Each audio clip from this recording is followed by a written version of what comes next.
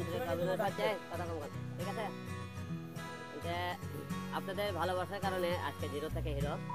মানুষ পাড়ানে এমন কোনো কাজ নেই, আপনারা সবাই জানেন। তারই পরিমাণে আমি হিরো আলম। মানুষ ইচ্ছে করলে অনেক কিছু করতে পারে, চেয়ারা কোনো ফ্যাক্টর নয়, মানুষের প্রতিভা হয়ে যায় একটা ফ্যাক্টর। এরকম আপনাদের কারণে আমার একজন ভীষণ ভক্ত, নাম হলো উত্তম কুমার, তাই আমাকে নিয়ে একটা ভাস্কর তৈরি করেছে। আজকে সেখানে আমরা এসেছি এবং তার সাথে তিনি কেন আমাকে নিয়ে এটা তৈরি করলো আর আপনাকে ভালোবাসার কারণে আজকে আমি এতদূর। এখানে দেখেন অনেক ভক্তরা আছে, আজকে এটা দেখার জন্য এখানে অনেক লোকজন আছে এখানে, এনারা এখানে দেখতে এসেছে এবং অনেকে অনুভূতি কি আমরা সবার থেকে আমরা জানবো অবশ্যই।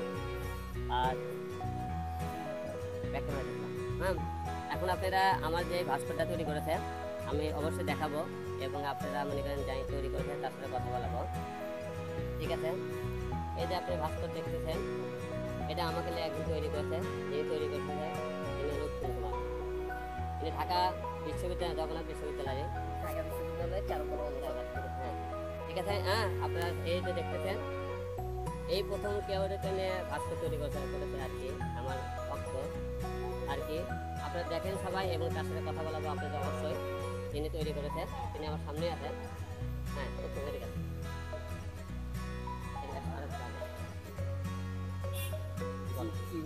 হ্যাঁ, মানে যে কারণে বানাইছি এটা বলবো। আচ্ছা, আমি যেটা বলতে চাই সেটা হচ্ছে আমার কাছে আলম ভাইয়ের একটা কথা সব থেকে বেস্ট হয়েছে, সেটা হচ্ছে যে চেহারা, হাইট, ফিটনেস কোনো ব্যাপারই না। হিরো হওয়ার জন্য যেটা সব থেকে বেশি মানুষের মধ্যে থাকা দরকার সেটা হচ্ছে প্রাণ শক্তি, জোশ, চিল। যার ক্ষেত্রে প্রাণ শক্তি, জোশ, চিল নাই সে আসলে মানুষই না, হিরো তো বহুত দূরের কথা। আমি এতটুকুই বলতে চাই, এর বেশি কিছু। আচ্ছা, তোমার হঠাৎ করে এটা আমাকে নিয়ে বানানোর কারণটা কি? ভাই সেটাই তো বললাম যে আমি আর এই যে অনুপ্রাণিত হয়েছি যে আপনি এত লোক আপনাকে নেগেটিভ ভাবে কমেন্ট করতেছে, তারপরেও আপনি থামে নাই, তার মানে আপনি অন্য সবার মতো না। আমার কাছে এরকম মনে হচ্ছে যে অন্য সবাই তো কেউ একজন সেট করলে বা বাজে কথা বললে সে থেমে যায়, সে মনে করে আরে আমি বোধহয় পারবো না, সবাই আমাকে এভাবে বলতেছে, কিন্তু আপনি যে থামেন নাই এটা তো অনেক বড় কিছু। এটা তো সাধারণ বিষয় না যে আপনি এটা থামেন না, আপনি চালাই যাচ্ছেন। মানে যুদ্ধ করাটাই আমার কাছে মনে হচ্ছে যে বেস্ট। এখানে আপনারা দেখতেছেন এই ভাস্কর দেখার জন্য অনেকেই কিন্তু অনেক লোকজন চলে এসেছে, ঠিক আছে? এবং আপনারা দেখতেছেন অনেক ভক্ত এখানে। আর আমরা বর্তমানে এখানে আছি এবং আমার সাথে বর্তমানে আমার সুপ্রিয় বড় ভাই আছেন, উনি আপনার এই বিষয়ে কিছু কথা বলবেন, ঠিক আছে? উনি আপনার সাথে বর্তমানে কথা বলবে, আমি পরিচয় করে দিচ্ছি আপনার সাথে। এবং এই ভাস্করকে দেখলেন এবং উনি আমার সাথে এসেছেন এবং আপনার সাথে পরিচয় করে দিতেছেন। এখন দেখুন কথা বলেন, উনি বলবে আপনি পরিচয় করে দিবেন, কথা বলেন না, কথা বলতে পারেন না, আমি বলতে কথা পরিচয় করে দিবেন, ঠিক আছে? হ্যাঁ, আপনার সাথে পরিচয় করে কথা বলতে বলেন। আসসালামু আলাইকুম। আমি হিরো আলমের সম্পর্কে সামান্য কিছু কথা বলতে চাই। সে যেহেতু জিরো থেকে হিরো হয়েছে, অবশ্যই তার ভিতরে প্রতিভা আছে। আমরা সেই প্রতিভাটাকে দেশ এবং জাতির সাথে কাজে লাগাইতে পারি। আমি সবাইকে অনুরোধ করবো, সবাই হিরো আলমের পাশে দাঁড়ান। অবশ্যই এদেশে অনেক লোক নেতৃত্ব দিচ্ছে যাদের হিরো আলমের চেয়ে যোগ্যতা অনেক কম, তাদের তুলনায় হিরো আলমের যোগ্যতা অনেক বেশি মনে করি, কারণ যেহেতু সে জিরো থেকে হিরো হয়েছে আর কি। আমি ডিজিটাল আন্তর্জাতিক মানবাধিকার ফাউন্ডেশনের প্রতিষ্ঠাতা চেয়ারম্যান আতিকুর রহমান বলছি।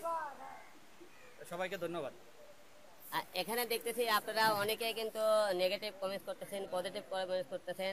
আমি কিন্তু আগে থেকে আপনাকে কমেন্টসের দিকে চোখ দিই না, আগে থেকে আপনারা জানেন। আপনাকে কমেন্টসের দিকে চোখ দিলে কিন্তু আজকে আমি হিরো আলম হতে পারলাম না। তাই আপনারা কে কি বললেন না বললেন এলে কিন্তু আমার কাছে দায় আসে না। আর মানুষের আপনারা একটা দিকে বাঙালি কেউ দিল উপর উঠে তাকে কিভাবে নামান যায় আপনারা বাঙালি ভালো করে জানেন।